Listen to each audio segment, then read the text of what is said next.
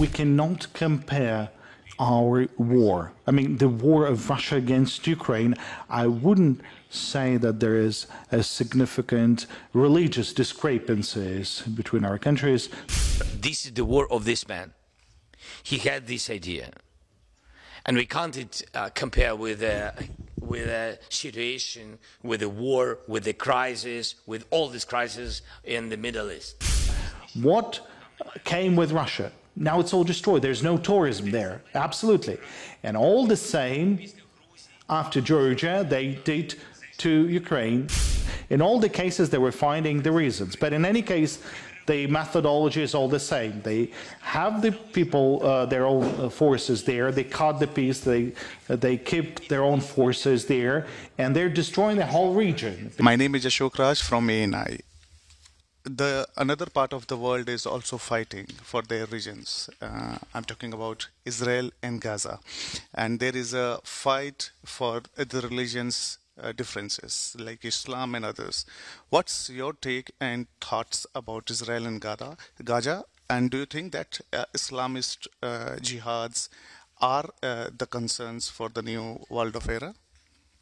First and foremost, we cannot compare this because you've mentioned the religious differences, and we cannot compare our war. I mean, the war of Russia against Ukraine, I wouldn't say that there is a significant religious discrepancies between our countries. There's a lot of different religions, and I guess the same religions are available in Russia. So it's not a war that has anything to do with religious discrepancies. This is a war of one person.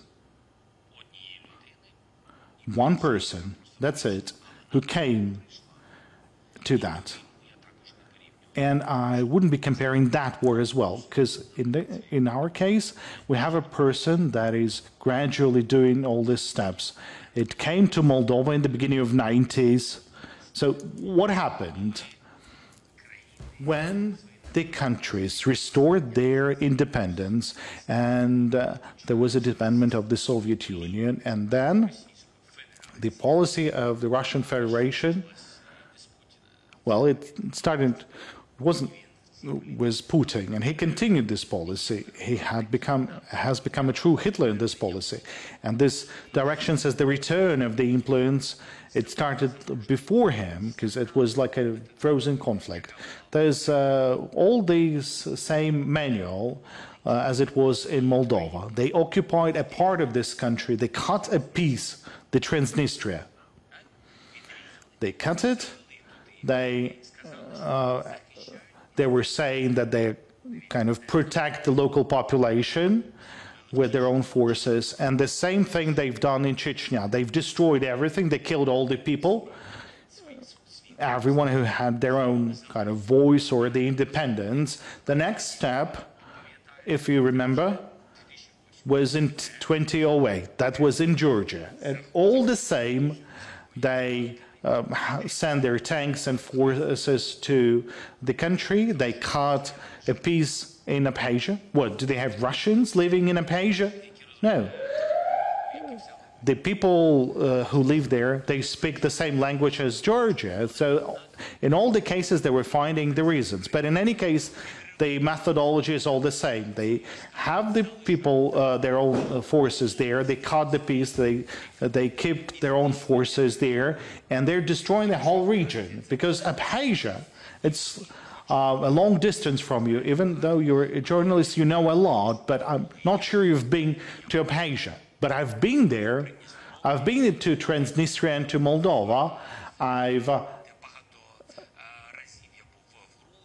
been to Georgia many times, and I've been to Abkhazia. So once, during the Soviet times, it was a recreational area, and it was very popular. They have a unique nature in there. They have a unique climate and a unique recreational facilities. Now, what came with Russia? Now it's all destroyed. There's no tourism there. Absolutely.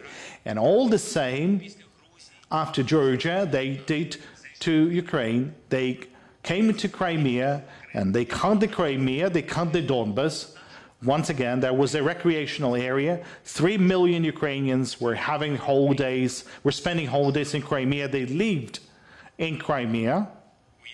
Now imagine, once again, zero tourism, economy is zeroed, and the region is kind of destroyed. So everywhere, the same steps being taken, there's nothing new here.